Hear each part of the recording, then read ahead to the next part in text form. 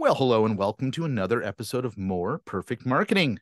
My name's David Baer, and today we're going to be talking about legal marketing, not the laws around marketing, but marketing within the legal profession.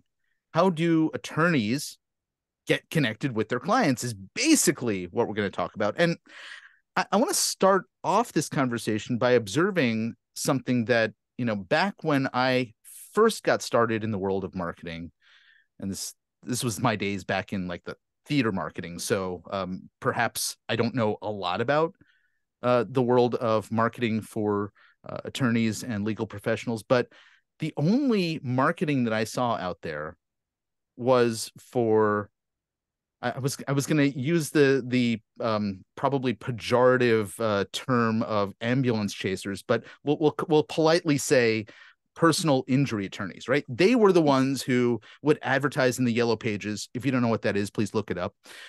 And you would see billboards, sides of buses, things like that. But I wouldn't see other attorneys with ads out there, right?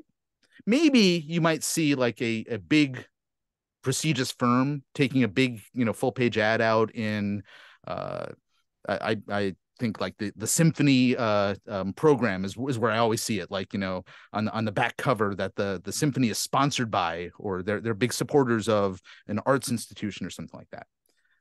But marketing and advertising and lead generation for attorneys and legal professionals really has not been done in the same way as many other industries. That is until recently. And because I don't know a heck of a lot about this topic, I've invited a guest who does. In fact, she not only specializes in legal marketing, she was at one point an attorney herself, and maybe still is a member of a bar. I don't know. We'll find out in just a moment when we welcome Jessica Aries. Hey, Jessica, welcome to the show. Thank you. Thank you for having me. Yeah, I will fess up. I don't carry the bar card anymore. There's some heavy dues around that and liability things that I don't want to cover. So just solely focused on legal marketing now. But yeah, thank you for having me. Yeah, indeed. And quite frankly, I said ambulance chasers because that was the only phrase I could remember. I couldn't remember what they actually are called. So personal injury attorneys is what I meant to say, but that other one just slipped out. So is that a reasonable assessment, sort of that story, that picture that I painted of what it used to be like? And then I want to understand, like, how did we move away from that and toward what we're dealing with these days? Yeah, so that is a pretty reasonable assessment of kind of the landscape of legal marketing in the beginning. And a lot of that has to do with the profession of legal in general. So lawyers in and of themselves believe that their entire profession doesn't necessarily necessitate marketing, because it is one of those professions in their mind that doesn't have to require any kind of like email marketing campaigns or any kind of outreach of that referral business, and the idea of actually generating business through referral sources is the way they should be developing relationships and networking. And that really shifted, I guess, maybe the last 20-ish years or so ago. When there became a lot more competition in legal. The big law firms got bigger and they started to realize, wow, there's a strategy behind this. Wow, there's business people who could help us with this. Yeah.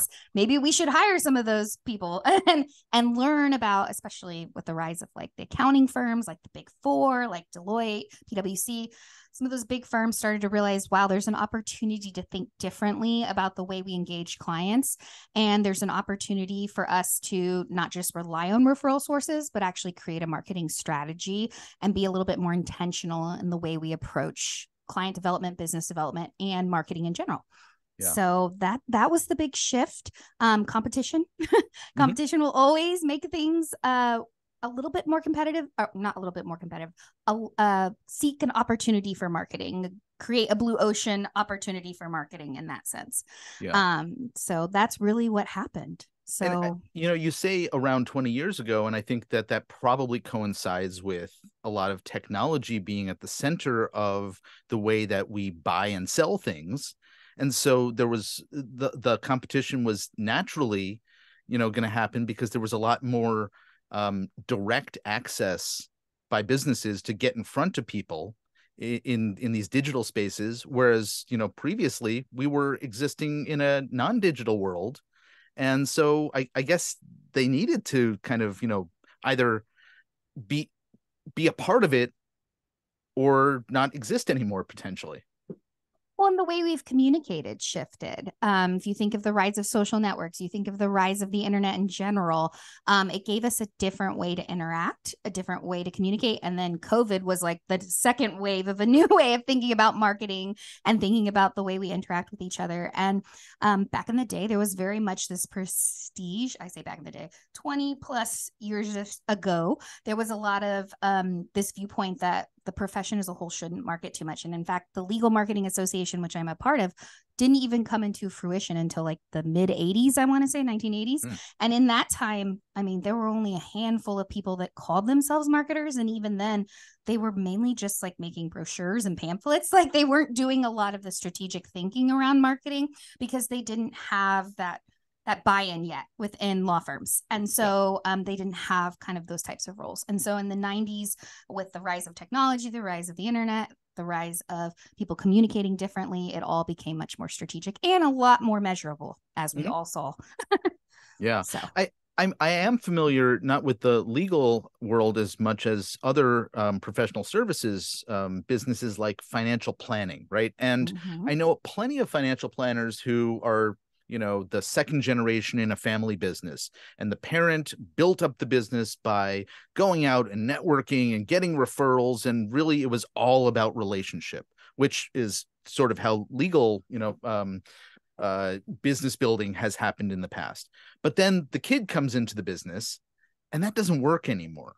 And so they've had to take on a much more direct marketing approach, and authoritative positioning, and showing off their range of knowledge, and maybe even figuring out ways to demonstrate that they specialize in a particular narrower area. All things that you're nodding your head right now, because I know that that's happening in your world too. And I wonder if you can sort of bring us up to date on where legal marketing is now, because so many of those things that I've just described are at the core of the type of work that you do to help support law firms and attorneys in getting seen, and then getting the prospective client to, take an action and maybe reach out to them, or whatever else happens. So can you kind of walk us through some of that? yeah, well, I'll say that law firms, I guess, in really the last 10 years have made a shift from in the global legal perspective. So those big global firms have really made a shift towards being more strategic. But I will say the people who actually led the charge on the digital front and on the marketing front were those personal injury lawyers, because they were marketing in a different way. They were marketing directly to consumers, more that B2C type marketing that many of those B2B type firms hadn't yet experienced or hadn't yet kind of dipped their toes into. And those personal injury lawyers, those B2C type firms, like an immigration firm that's marketing directly to a consumer, or a family law firm marketing directly to a consumer, they were marketing and leading the charge and saying, hey, we need to be doing this to develop business for ourselves. We need to be doing this. And they really paved the way. They were the ones that were pushing for SEO within their firms, to write thought leadership pieces that got, traffic to their website. They were the ones that were measuring first the data points, and then it eventually trickled up into the big firm kind of mentality. They started to hire digital strategists. They started to hire people who had the capabilities to better inform the data. And now where we're sitting is post-COVID, everyone's gotten on the bus. Everyone's realized that the bus is leaving, and you can't really afford to ignore digital marketing. You can't really afford to ignore marketing in general. And there are a few firms out there that'll still say, I'm going to ride or die on my yellow page ads, or on my my ad in the in the newspaper. Yeah. But generally, you're seeing more and more realize that the internet isn't going anywhere, and that I should have a presence here. I should develop relationships here, and I should be building a personal brand here, and thinking about the brand my firm has and what message resonates with my audience. All right, let's talk about the personal brand thing, because I know you're doing that for your own business, and you've had to probably go through a process of figuring out, a, what do I do? What do I want people to see and think of me about?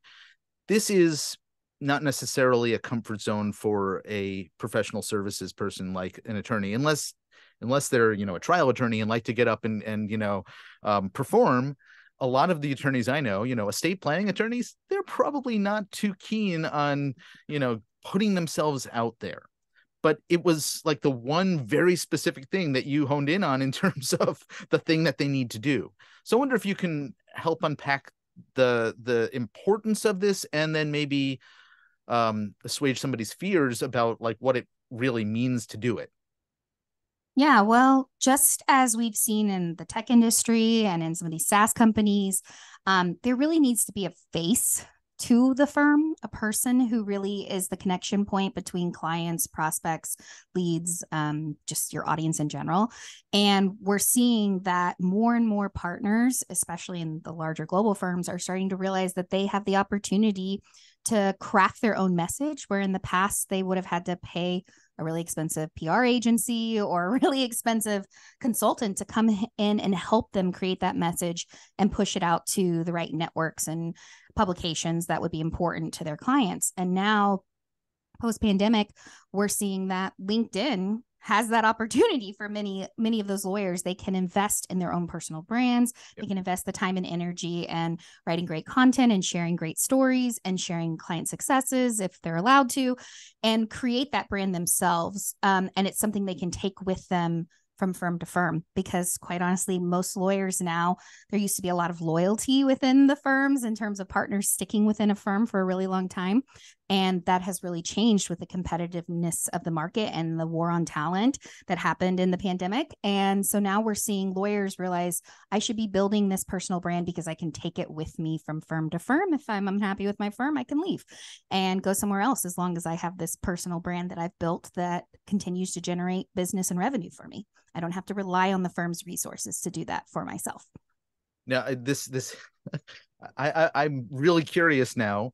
The work that you do, Mm-hmm. do you get hired by individual attorneys who work within firms rather than the firms themselves? Both. Oh, okay. Okay. If you are a managing partner in a firm, don't listen to that little last clip that Jessica just shared, because your attorneys are all staying in-house. They're never going, they're never leaving anywhere, right? Well, there's some advantage for the firm too to build and teach lawyers to use social media, LinkedIn, all of it strategically, because it grows the entire profile of the entire firm, and it allows them to showcase their talent in a unique way. And that in and of itself is reason enough for you to spend the money to have someone like me come in and have a workshop, because just that one workshop could pay well in dividends if just a few of your partners, seize that opportunity to learn and build their personal brands and generate business for themselves. And it makes sense. It's not dissimilar to what I think I would counsel somebody in, I don't know, the real estate space, for example, where the relationship between the agents and the umbrella organization that's that they're working under is not dissimilar to a firm. And so there's also probably helps build the relationship between those two parties, right? The organization, the firm, and the attorneys who are working there, because they're getting added value and support when they're getting access to these types of training and resources. Correct. And they're able to teach others within the, when one person learns it well and one person adopts the habits to build that network, they become kind of the poster child for the firm of what we want to aspire to be, what we expect from our partners and our associates in terms of business development, marketing, and thought leadership. Mm-hmm. And they get to be the example that the firm sets and says, this is our standard. And then on top of that, they usually get compensated the best because they're generating the most business. So it's kind of a win-win for firms to invest in that. So let's shift now to kind of the what they're doing. Because we've talked about personal brand and some of the platforms you mentioned, specifically LinkedIn a few minutes ago. What does I don't want to use the word funnel, but what does sort of the architecture or the framework of legal marketing look like? we talk in funnels to our clients because I think it's important to conceptualize what it is we're trying to build. And so when we actually sit down with a lawyer, we talk to them not just about what they want to be known for, but also about what kind of content, what kind of information is going to resonate. And is it going to be the fact that you've won a super lawyers award 500 times? Probably not, versus something that's going to be of value, that's going to be relevant, that's going to be timely, and that's going to resonate in that moment with the client's immediate need, desires, or questions they might have. Mm-hmm. So generally, when we sit down with a lawyer to talk to them about their individual personal brand, we're really walking them through understanding their story, understanding why they became a lawyer, and then talking to them about how we can position their story in a way that's attractive to their prospects and clients. Because at the end of the day, humans hire humans, right? And we want to make sure that our lawyers are showcasing not only their expertise, but also who they are as people, because there are a lot of lawyers out there. And one of the fastest differentiators or best differentiators out there is actually just incorporating a bit about yourself into the content you're creating and into the profiles you're building, because it does differentiate you at the end of the day. So what might that look like? I mean, they're not exposing their entire personal, self. They're not, showing videos of their family at the beach or that kind of thing. What do you mean when you say, sharing some part of themselves? Why did you go to law school? That's my number one question I ask lawyers, because you can uncover a lot just from that question alone. Yeah. You can ask them what was the biggest highlight of their entire legal career.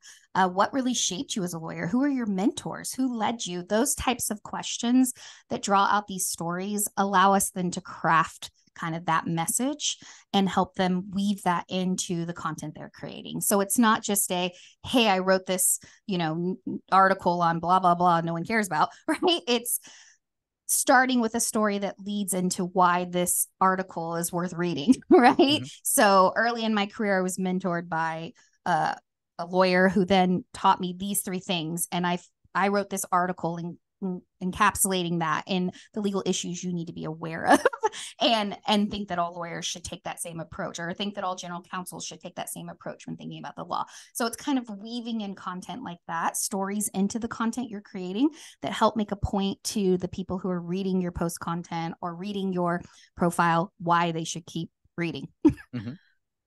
So in many professions, I would see content like what you're describing followed by, or ending with some form of a call to action. If this resonated with you, here's the next step you should take. And I'm curious, is that a thing that can and ought to be done in the legal world?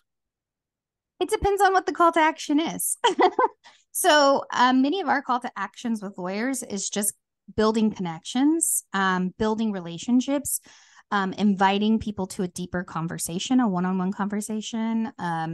Here's my email if you have questions, or we even recommend that lawyers spend a lot of time in the comments of other people's posts, less about sharing what they're creating and more about just commenting on other people's posts and providing their perspective, or asking a question, or encapsulating the entire post in a takeaway and then saying how you're going to implement that takeaway. Things like that, just spending that time in the comments of other people's posts is a way for lawyers to generate visibility for themselves, generate opportunities for themselves, grow their connections, and ultimately get what they want in the end, which is potential prospects who are interested in what they're sharing and what they have to say, having them on their list, their short list of people to call if they have a question on that issue. I guess it also likely depends on the area of law that somebody's practicing in, because sometimes there is an incident that sparks the need for the services of an attorney, and oftentimes it's not, right? So oftentimes it's that they are there when somebody decides that they finally are ready to move forward, and so that's going to probably impact the way that they're instructing somebody to reach out to them, or around what purpose. I'll tell you, the bulk of our clients, their clients aren't always in the need for services in that moment. They're Mhm. more taking the time to just educate and let them know they offer these services. And if and when you're in need of them, reach out to us, connect with us, Yeah. talk to us. There are instances, though, where there's shifts in the law or changes in the law where call to action that's so bold as contact us now is necessary. Right now, though, most of the lawyers that I work with, they're waiting for the right time and place for their prospects and leads to potentially be in that moment of need. And so they need to create visibility and awareness just that they exist. They need to stay top of mind because at the end of the day, nobody can hire you if they don't know you exist. So Yeah. that's what we tell our lawyers. You need to spend the time just building your brand, reminding people what you do, and addressing some of those issues that come up and knowing that all your connections aren't in that moment going to be ready to hire. So again, I'm going to contrast this to other areas of professional services because I Mm-hmm. know them well, and I'm just honestly curious about how this can or how you think it should be done in the legal world. One of the big concerns around lots of social platforms and other public platforms is you as a business don't own them, right? You don't Mm-hmm. own that space. And so we often will counsel businesses to pull people off of there and communicate one-on-one directly through an email list or some other form. Is that something that works, doesn't work in the legal world? And how, what kinds of communications make sense? It depends what it is. So, we find that building those connections and those relationships can be really powerful on LinkedIn, but sometimes there needs to be a white paper or a webinar or something that prompts people to get more information. And that is where something like that can definitely lead to building your email list, and definitely can be a place where you can then tag them as being interested in whatever topic, right? And segmenting them into the appropriate list. But generally, we find that most people start the conversation on LinkedIn, will send an actual message, or will go to the actual attorney's profile on their webpage, do the due diligence check to confirm that this attorney who's creating the LinkedIn content and creating their profile is actually legit and working for the firm they claim to work for, and then reach out via email. Okay. So there's definitely an opportunity to do that. And we do build funnels. We do recommend having some sort of lead magnet or opt-in that's going to entice people to get on your email list. But we generally find that just creating that content, putting it out there in the world is enough. Now, you don't own the platforms that you're on. So you make a very good point on the importance of collecting that information timely and putting them into your CRM or your Rolodex, whatever system you're using to keep track of your contacts, and finding some way to get them to download a white paper or attend a webinar. But I'll be honest, legal webinars tend to be a very nuanced, dry. I love lawyers, but man, it is a very specific topic for a very specific type of person who's in need for that thing at that moment. Mm. And so you just need to be aware that when you're creating a legal webinar, that it's something that will address an issue that's large enough to make sense for you to spend the time to create a webinar, Mhm. or to spend the time to make that white paper. For example, when COVID happened, there were a lot of lawyers putting out content on remote workforces and things. That was a timely event that made sense to produce that level of content. There are other things that I don't think necessarily always rise to that level of need for a full-in opt-in. Yeah. I think as I'm thinking about it, we have all this technology that's capable of supporting communications in ways that we didn't in the past. And if you think about the typical funnel where you're capturing somebody's contact information and then you're continuing to follow up with them, oftentimes through automation, right? You have that system working for you behind the scenes, and you don't have to be actively participating in it. But what I'm hearing from you is that is not necessarily the way that attorneys will nurture a relationship. And I'm curious, is that just not a workable scenario in most of the legal world, or is there opportunity that they could leverage if they wanted to? So in the B2C world, that automation is very prevalent and working and sophisticated. In the B2B world, it's much more high touch, much more personalized. And generally, when I work with partners, they want to have a much more personalized approach in their outreach. They want to make sure that if it's a high caliber client who downloaded that white paper, that they're not getting an automated email. They want it to feel like the attorney took the time to write that personalized message to the person and address that specific issue. And I think that's just because they are a very white glove industry. And the idea is that it is very customized and personalized attention. For many attorneys, they're hesitant to use automation in that way because so much of their brand is built around this idea that we are going to really be attentive to client service and really be attentive to your needs. And I think that they, for that reason, will want to be much more high touch than the typical kind of marketing strategy that might have marketing automation built in. Yeah, I take for granted that when I say automation, I know that I mean both front facing and back end, meaning reminding the attorney, hey, you haven't reached out to prospect, XYZ. You should, and then continuing to badger the attorney until they say, okay, I did it. And then they move on because they make sure that they've gone through the process. So I totally agree with you that, there has to be a more personalized approach in certain types of relationships. Makes total sense. So I should say automation supported communications, perhaps. Well, yeah, and there's, in many of these firms, there's business development managers and business development specialists who are there to do that kind of shoulder tapping and say, hey, we saw that this person downloaded this white paper, and that's a really important VP at that big, large company that you're trying to get work from. Yeah. We should make sure that we send them something, whether it be a brochure or an email or an invitation to lunch, right? Like let's try to create a more intentional outreach than we typically would do.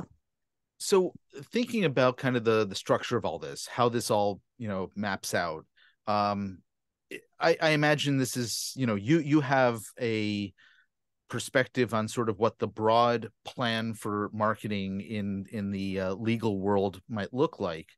If a firm or an attorney is sort of starting to think through this process and they want to understand what are all of the components of this as I'm putting a plan together to position myself, to communicate, etc., what kind of, what kind of considerations should they have?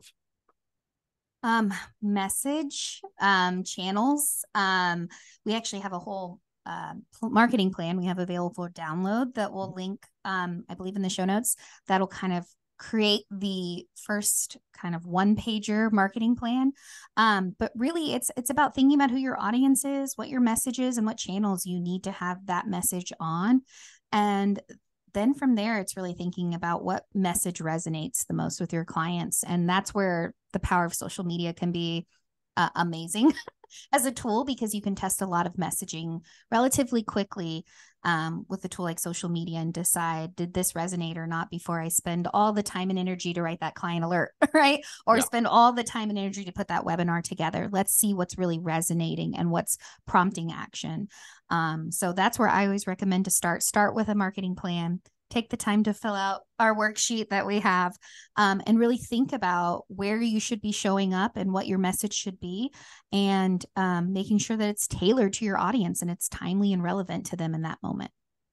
So in a moment, we'll actually share a link where people can grab that marketing plan template. But before I do, you mentioned something about testing, right? This is a very important phase of marketing, is to actually put stuff out there and see how people react. And I want to link this to a topic that I saw you covered in a video recently on the topic of artificial intelligence as it pertains to marketing in the legal world. And we don't want to talk about the sort of all of the legal implications and the ethical implications and the, putting firm or client confidential details. What I want to talk about very specifically is idea generation, right? So when you say test a bunch of things, well, that requires that you have to kind of figure out what are the wide range of things that people want to test. I wonder if you can speak for a moment about, like, how to be able to leverage this kind of technology to come up with those ideas and test as many things as quickly as possible. Yeah, so we love AI for this purpose.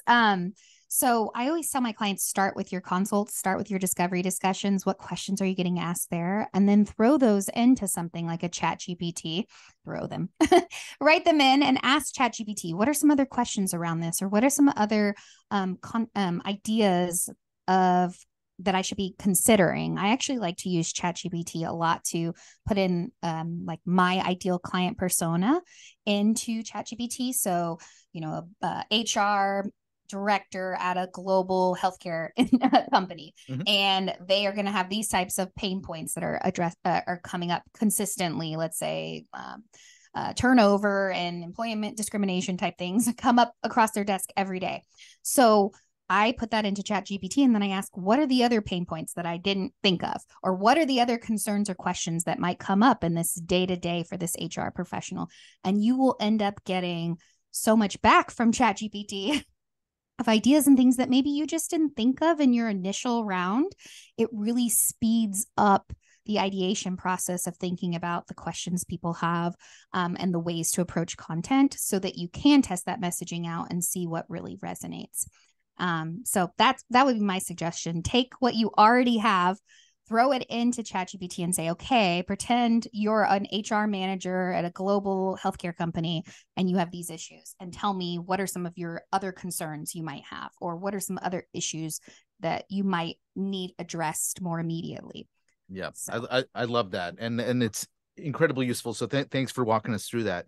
So I want to make sure that folks know a little bit about what you do, who you serve. Mm-hmm. We kind of mentioned that a moment ago, and then how they can get access to the marketing plan template that you told us about as well. Yeah. So I'm Jessica Aries. I'm a lawyer turned digital marketer. I help busy lawyers perfect their digital brands online. We work with law firms, lawyers, and legal consultants, basically anyone in the legal industry. And we're really looking to help people create visibility for themselves and build personal brands that are really compelling and attract the right clients and audience, so that people spend their time doing the marketing that makes the most impact. Our marketing plan that we have available for on our website is actually at the URL link.byaries.com/more perfect marketing.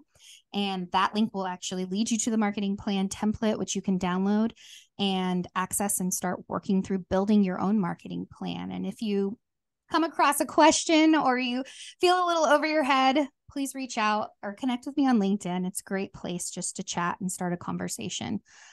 If you aren't on LinkedIn, now's the time. Get on. Well, excellent. Well, that's an episode for another day. LinkedIn presence for attorneys, and that's a great reason to have you back. Jessica, thank you so very much for joining me. This has been a fabulous conversation. Thank you. I really appreciate it. Yeah, indeed. Folks, this has been More Perfect Marketing.